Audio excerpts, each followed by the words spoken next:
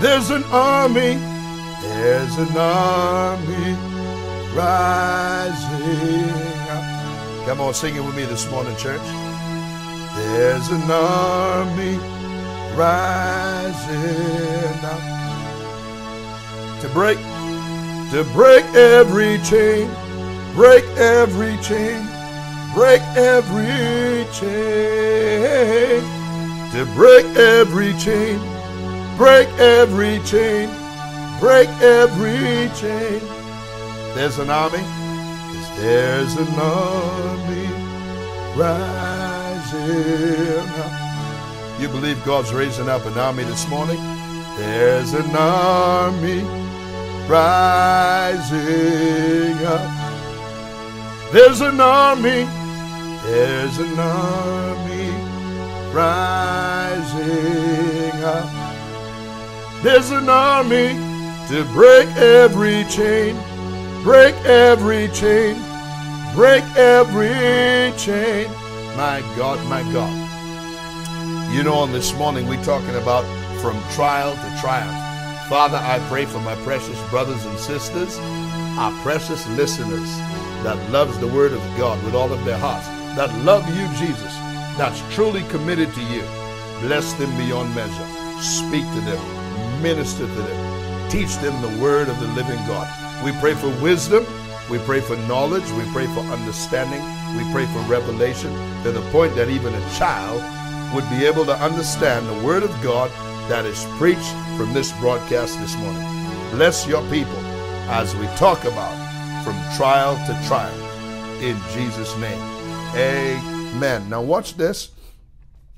Good morning, my precious listeners. You know we love you guys, right? We really love spending time with you in the Word of the living God. And we're talking about from trial to triumph. So I want to take you into the book of 1 Peter chapter 5. Beginning at verse 6, and we'll go straight down into verse 10. We just love teaching you the Word of God. My dad was an assistant pastor of a Baptist church I was raised in, and my dad always drilled it into me after I answered the call of God. He said, son, whenever you stand behind the pulpit to preach God's Word, don't bring your opinions, don't bring man's wisdom, preach the Word of the living God just like it is. Amen.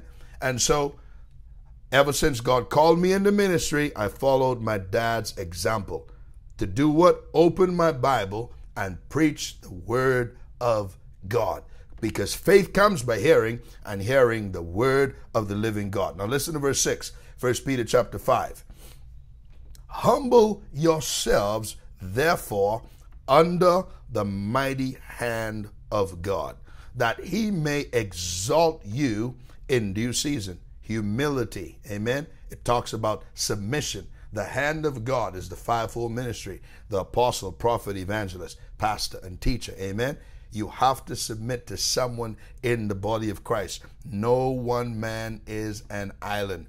And the Bible says when you humble yourself under the mighty hand of God, that he will do it. He will exalt you in due season. He will promote you in due time. But it has to be God's time, not your time. Amen. God operates on his own timetable. We quote that scripture to you 2 days ago, and from Ecclesiastes chapter 3. To everything there's a time and purpose under heaven. Now watch this in verse 7. The Bible says, casting all your care upon him, for he cares for you. Casting all of your troubles, your problems, everything that frustrates you, that angers you. The Bible says, cast those things on the Lord. Why? Because he cares about you. The Bible says we have a priest who is touched with the feelings of our infirmities. Jesus knows what you are going through, and he wants you to talk to him about those troubles. But now we're coming into the meat of the Word of God, because I want you to see this. Now, then the Bible talks about this in verse 8. The Apostle Peter said, be sober, be vigilant. It means to be alert, be on your guard. Why? Because your adversary, the devil, as a roaring lion, walks about seeking whom he may devour. Now, the devil knows he cannot devour everybody, so he have to seek those who are weak, whom he may devour, because those who are strong, full of the word of God, full of the Holy Ghost, spending time with God in prayer, fasting, staying in church, staying in worship, being a witness of the Lord Jesus, those who are doing what God calls them to do and walking in obedience to the word of God, Satan will test them, but he knows he can't devour them. He knows he can't wipe them out and cause them to give up their relationship with God. Are you listening to me? Now listen to this. So Peter says, be sober, be vigilant, because your adversary, the word adversary there means opponent, one who opposes you at every single turn. Are you hearing me? No matter which direction you turn to, the devil will be there to oppose you. And of course, it comes in waves and it comes in seasons, because when you resist the devil for a time period, he realized there ain't nothing he can do with you. So he will leave you like he did Jesus. He will leave you for a season because he has to go and regroup, because he's getting his backside kicked, because you are full of the Holy Ghost, you are full of the word of God. He bet God against Job that Job was going to curse God, and of course God was the one who brought it up. The devil lost. You hear about the devil in chapter 1 trying to really debate God as if he's wiser than God, which proves how foolish the devil is. Amen. If you think you're wiser than God, you are a fool. Amen. And of course, in chapter 42, Job did not, by the time you get to chapter 42, Job did not curse God. He did not turn his back on God. Listen, if anything else, Job came forth as pure gold, because Job prophesied it. Said, he knows the way that I take, that when he try me, I'm coming out as pure gold. So by the time you get to chapter 42, the Bible says God gave Job twice as much as what he had before. He gave him double for his trouble after he passed God's test. And when you get into chapter 42, the devil is completely silent. He is somewhere in the woods hiding, because he is disgraced. He is ashamed because Job overcame the devil. Are you hearing me? Praise God. And the same way Job went from trial to triumph, God is going to do the same thing in your life. Now listen. He says, your adversary, the devil, as a roaring lion, walketh about seeking whom he may devour. Don't you just love the word of God? Now watch this. That word devour means he wants to overwhelm you to the point of almost just giving up and running out on God, turning your back on God, cursing God and saying it ain't worth it. I've been looking at some of the comments under the videos. Some people said, one lady said, I just feel as if my enemies have won. That's the biggest lie the devil ever tried to sell you, my dear sister. You better rebuke that lying devil, because the word of God says, greater is he that's in you than he that's in the world. And of course, sometimes we feel this way because we get overwhelmed at what we are going through. But the word of God clearly says, Jesus said, I'll never leave you. I'll never forsake you. I'll be with you even unto the end. The Bible says in 1 John chapter 5 verse 4, this is the victory that overcomes the world, even our faith. And faith comes as we listen to the word of God. Another lady said, oh, I'm getting tired of hearing Pastor Sean preach. Well, I got news for you, sis. The Bible says if a man turns his ear away from the word of God, even his prayer becomes an abomination unto God. I'm not going to be a preacher that's going to preach to tickle your ear. I'm not trying to win the popularity contest. I'm trying to get you ready for the second coming of the Lord Jesus Christ, and I refuse to compromise the word of God. If the word of God is not manifesting, keep on hanging in there. Numbers 23:19 says, God is not a man that he should lie, nor the son of man that he should have to repent. If God said it, he's going to make it good. If he spoke it, he's going to bring it to pass. But you are going to be tested. You are going to be tried. God is not going to promote you unless you're willing to go through the fire. Hello, somebody. You want promotion? You're going to be tested. You want God to trust you with more? You're going to go through the fire. Are you hearing me? The Bible says many are called, but few are chosen. The Bible says if you faint in the day of adversity, your strength is small. Hello, somebody. Are you listening to me? Now watch this, because I got good news for you that are going through and feel like giving up. I'm not beating down on you. I want to talk strong to you, because the Bible says all, 2 Timothy chapter 3, verse 12, all that will live godly in Christ Jesus shall suffer persecution. We are in spiritual warfare. We are engaged with an enemy who is out to kill us. This is not some flowery bed of ease journey. This is warfare. This is life or death. Are you hearing me? Now watch this. Verse 9, the Bible says, whom you got to resist the devil, resist him, being steadfast in the faith, knowing, watch this now, knowing that the same afflictions are accomplished in your brethren that are in the world, which means that your brothers and sisters in Christ around the world who are genuinely saved, full of the Holy Ghost, love God with all their hearts, walking in obedience to the word, they're going through the same thing you're going through. Don't let the devil deceive you for a second and make you think, oh, Paul, me, I'm the only one going through this. You ain't that special. I want you to hear me good. This ain't about you. This is about Christ and him crucified. You ain't the first one to go through it, and you ain't gonna be the last one to go through it, and this won't be the last time you go through trouble. But you got to realize that in the fire, just like Jesus showed up with Shadrach, Meshach, and Abednego, he will be in the fire with you. He said to the point that the scent of smoke would not even come on you. When you pass through the waters, I'll be with you. When you go through the rivers, they'll not overflow you. When you go through the fire, you'll not be burned, because I am your God. I am with you. My God, somebody help me give him praise here. Hallelujah. Glory to God. Now I want to finish teach. My God, I felt it just now. Now watch this. Verse 10 says, now watch this. But the God of all grace, he's the God of all favor, who has called us unto his eternal glory by Christ Jesus, after you have suffered a while. You see that? Most people don't want to deal with this. Is where Christians get defeated.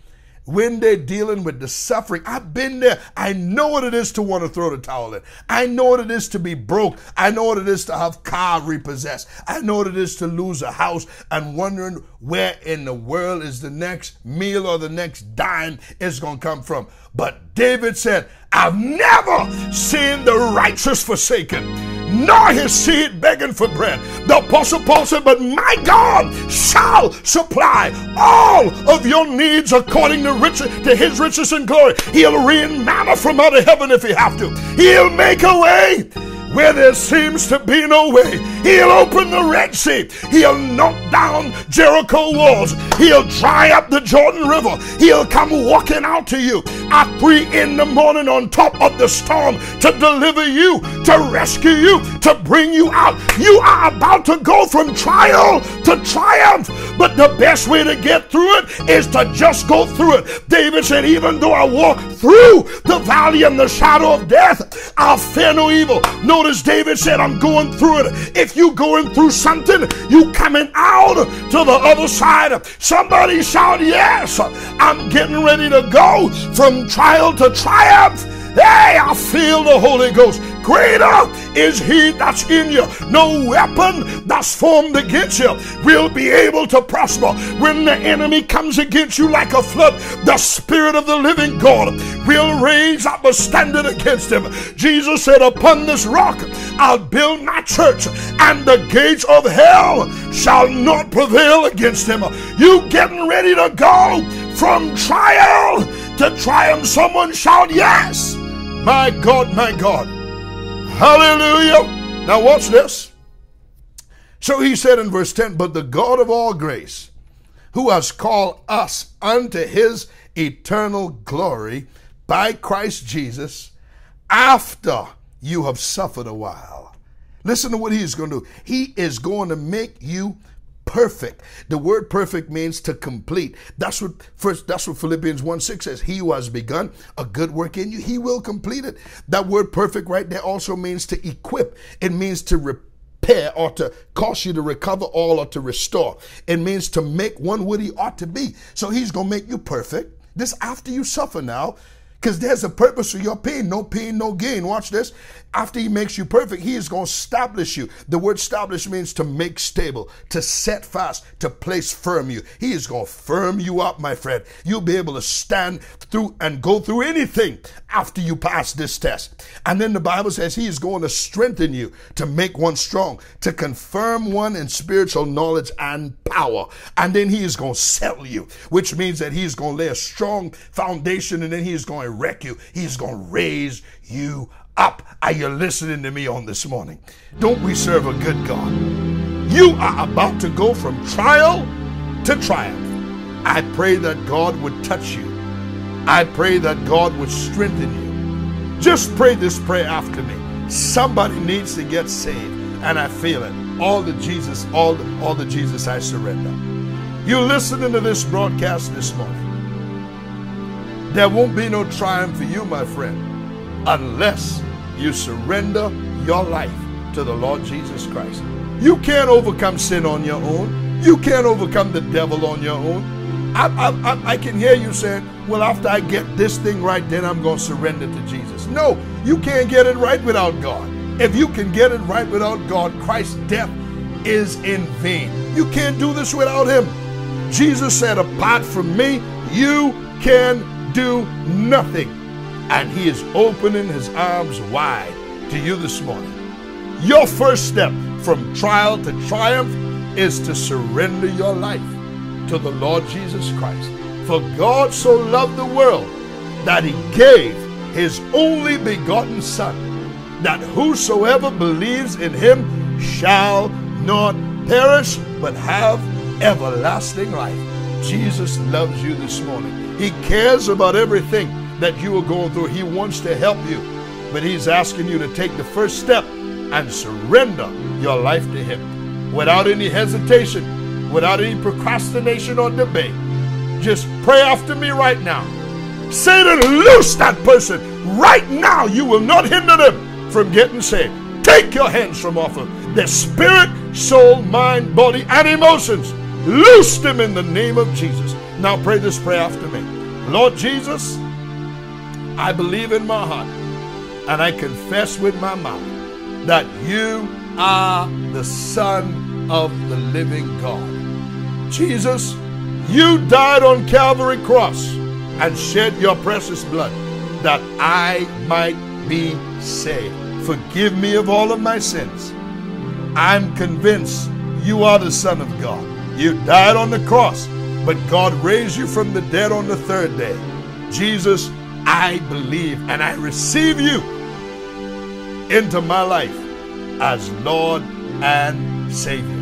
Listen here, friend. If you prayed that prayer and you meant it from your heart, me and Pastor Aimee want to be the first ones to welcome you into God's precious family. You are now a part of the body of Christ, and we are here to pray for you. We are here to encourage you. We want to say to you, congratulations.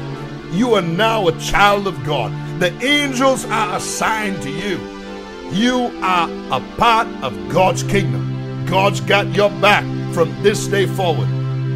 Listen, you may make mistakes, but he is ready to forgive you. It's not a license to sin, but stay in church. Get in a good Bible-believing, Holy Ghost-filled church who loves God with all of their heart, who are not ashamed of the gospel of Jesus. Go and tell the pastor, I've given my heart to Jesus. I want to be a part of this church. Welcome into God's family. We love you guys. We believe in you. And I'm so happy you made that decision to accept him as Lord. That's the most important decision that you will ever make. Continue to listen to these broadcasts. Get you a good Bible. Put a good Bible app on that phone, or buy you a physical Bible. And as we preach the word of God, follow along with us. Pause the video if you have to, so you can catch up with us. We want to teach you. We want to equip you. We are going to lead you all the way into heaven. Are you hearing me? Jesus said, I am the way, I am the truth, and I am the light. He loves you and he is smiling. Heaven is rejoicing because of your decision on this morning. Type under this video, Pastor Sean, I've just surrendered my life to the Lord Jesus. Heaven is throwing a party right now. They're going wild over your decision. to accept Jesus as Lord and Savior. You are more than a conqueror through Christ. You can't do it without Him. Stay around good Holy Ghost-filled Christians who love God, who got integrity. Listen, remember, subscribe to our YouTube channel. Click on the bell, click on the red and white button, subscribe. So every time we go live, every time we upload a new video, you'd be notified. We want to keep bringing the Word of God to you. Amen. And to you Christians that's listening to this broadcast, subscribe. We'd love to have you a part of our YouTube channel. Amen. If you're watching us through Facebook, like us on Facebook. Follow us on Facebook. Share these broadcasts with your friends on Facebook, Twitter, LinkedIn, WhatsApp. Send this message to somebody who is about to go from trial to trial. You know, we believe in you, and we know you guys believe in us. And we are asking you, sow a seed into this ministry. Send a donation into the ministry. Give an offering into this ministry. Support God's work in our lives. We are preaching the real, true gospel of the Lord Jesus. We are here to glorify Him. We are here to lift Jesus high. Amen. Because He said, if I be lifted up from this earth, I'll draw all men unto me. We love you guys, and we look forward to being with you again on tomorrow morning. God bless you, and remember, you are going from trial to trial. God bless you. Bye-bye.